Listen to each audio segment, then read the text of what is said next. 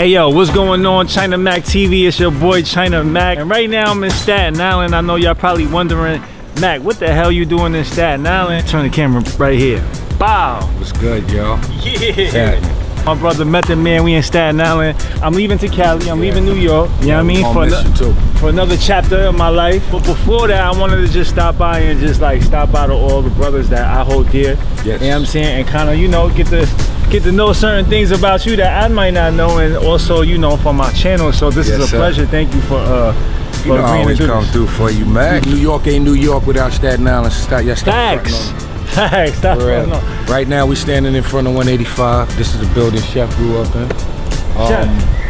Who's Chef? Raekwon the Chef. You already know. Raekwon the Chef. This is his building right here. Matter of fact, this is where a lot of the ciphers went down there. Rhyming ciphers. Right here.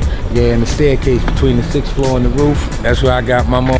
Made my bones at and shit. Right, in this building. So hold on, when did you start rapping? It was what, 11, 12? 11, 12. And everybody over here was like... It was already nice with it at 11, 12 years old. At 11, 12 years old. Yes, yes. And I'm like, damn, man, these niggas is doing grown man shit that I would never think of doing. That's what I want to do. That shit, you know what I mean? The music was, it just started calling me and shit. Right. Who was the nicest at that time? Kappa. Kappa was the nicest? Yeah, we about to get to that.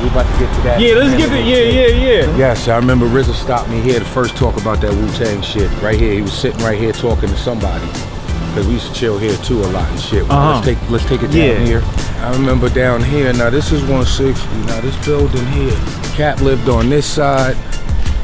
Deck lived on this side. A lot of people in 160, man. These is all projects right here? These aren't housing projects because these are privately owned and shit. Oh, word. Where y'all shot Cream at? Right here, we was in front of this building. Right in front of that building. And Protect Your Neck, right in front of this building. When I pointed Protect Your Neck was in front of this building too. When I pointed to the thing, I was standing up on top of that thing, my boy Tone window right there. I was pointing at the 160. That's crazy. I used to sit off the top of these roofs right here. That was Deck's window right there. See the fire escape? Inspector Deck. 6th floor. See the fire escape? Yeah. That was his mother's room. The room right next to it was his room. That's crazy. To see everything from that window and shit, you know? Damn. Who was the first Wu member that you met? Like, who was the first person you had? I met, probably... Like, not met, but like you had a Chef. Chef. Me and Chef used to walk home from school together and shit. Word? Yeah, that was my So yeah, that was your first friend at the group. How was Chef back in the days? Like, how? The same. Same. He was an old soul, always and shit, you know?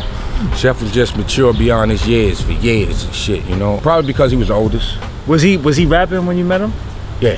He was already rapping? Yes, he was. Yes, he was. But was he better than you? Yeah, all of them was. Shit, I wasn't rhyming. What? And that shit came from Cap, you know what I'm talking about? All of it came from Cap? I wouldn't say all of it came from Cap, but these niggas probably already had it. It's good. But Chinamac, what's that? Told you, right? Yeah, I'm maintaining this shit. What's going on? Doing a quick little doc. Yeah, quick little. For Chinamac, letting them know, you know, where I started at, where I came from and shit. This shit here, the yellow poles. We used to call these yellow poles because obviously, yeah, they have poles here and shit, right? We used to stand next to this motherfucker right here and see who could jump on it. One leaf on top of this bitch. I used to be able to clear that motherfucker. I don't know if I could do that shit now. Wow. Yeah. That's crazy. Yeah, this back here, this is where Rec Posse started at in the back of these buildings here and shit.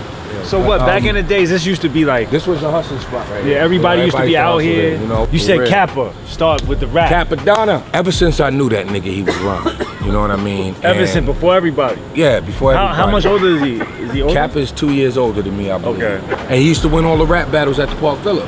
I remember one year it was RZA, Jizza, and Old Dirty came to one. And niggas booed them niggas off stage. They was too cocky though, I ain't gonna lie. They was seriously too cocky and shit. And Kappa won that night and Jizza ain't like that shit. I think Jizza wanted to fight him that night. Word, Just was very aggressive back in the day. Very aggressive. But I remember a routine that they had did because Old Dirty was beatboxing then, he wasn't rhyming. And RZA was doing the rhymes, and as they was rhyming, each word that RZA rhymed, Dirty would echo it, but still be beatboxing. That was their little routine and shit. Still lost. Kappa won that one too. Kappa won every last one of them rap battles at the Park Villa. Why wasn't Kappa like in part of the original crew? Cap was locked up. Well, Cap got locked up. Yeah, it was fucked up. But he would have been, I mean...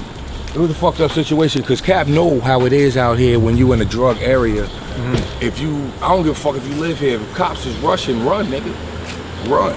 This tree right here I was talking about, this right here, at night, that's probably why they put the gate up. At night, I used to be standing right there next to this tree, and the cops can't see you. For some reason, them niggas cannot. That's the blind spot. I mean, if I stood next to that shit, they'd see my ass. I promise you they wouldn't see you. I promise you, up in that, right there on the side of that motherfucker, they would drive by slow like this and wouldn't see shit. It's really like, I hate to say it, divided still.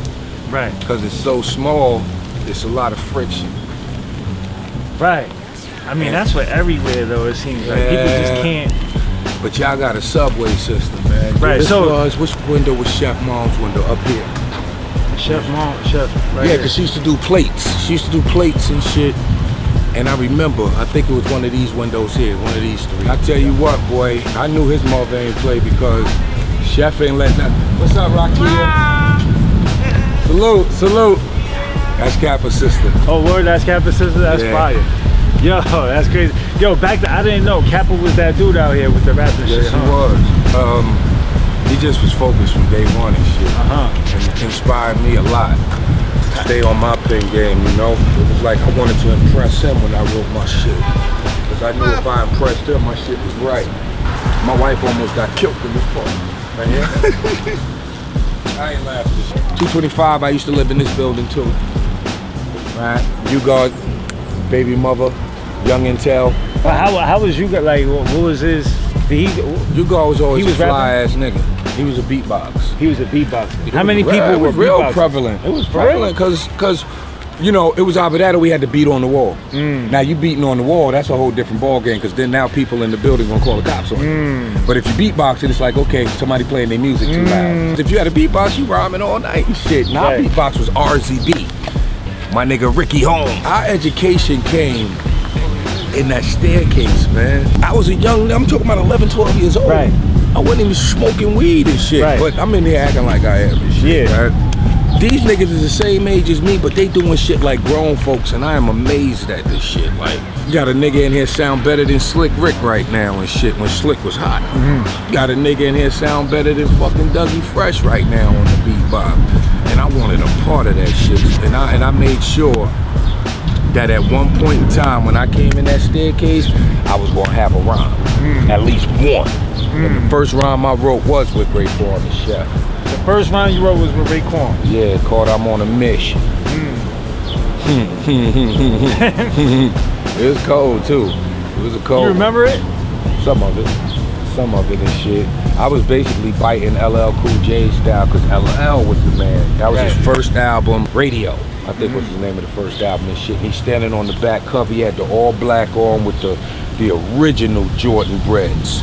That was our messiah of hip hop right there. And everybody was rhyming like that nigga because he had this certain rhyme pattern where it was like, he would have the rhyming word, but he would have two rhyming words in between before he get to the rhyming word. Something like, something I'm roaming in the dawn. On to something that's that I'm rhyming and designing with your girl on my lap. See how that he started that shit, and that's how I padded my first rhyme and shit. So it's I'm on a mission, don't get up because I'm taking no shorts. I shoot a cap and it's like that, and I will give it no thought. Ugly girl is running away to try to get that rap. Don't try to riff. My name is Cliff. I put you out on your back. I even have a rhyme name then. My name is Cliff. Still. For all you suckers out there that's playing it soft, the GBK gets busy but never gets lost. And that was the name of the crew, GBK, Get Busy Crew and shit. Wow. And Cap would not let me down. I wouldn't have let me down either, because I wasn't ready. By the time he met me and shit, me and him got real tight.